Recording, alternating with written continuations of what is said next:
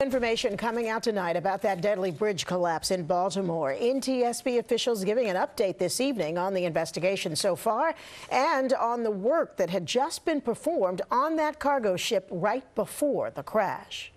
Into the night, crews spending the evening still trying to piece together details of how the deadly crash happened.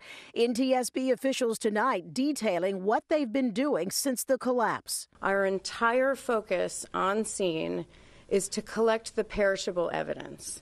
That's documenting the scene, it's taking photographs. Officials now confirming the cargo ship had undergone routine engine maintenance while it was in port beforehand.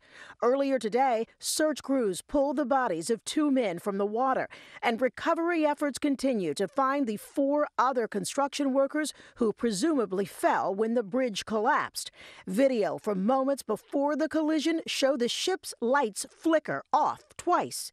Witnesses captured the moment of impact. Yo! After having just driven across the bridge for what they didn't realize would be their last time. I was in a lot of shock. I just was in a lot of disbelief. It was unfathomable. ABC News has obtained records showing the Dolly, built in 2015, has had at least 2 documented incidents in the past. A June 2023 inspection found a deficiency for steering and auxiliary machinery concerning gauges and thermometers. And in 2016, after it was involved in a crash in Belgium, inspectors issued a deficiency for structural conditions due to hull damage impairing seaworthiness.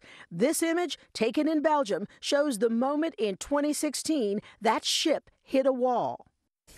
Now, officials tonight also revealed that the ship was carrying 56 containers of hazardous materials, some of which did spill into the water. Some of those containers are flammable.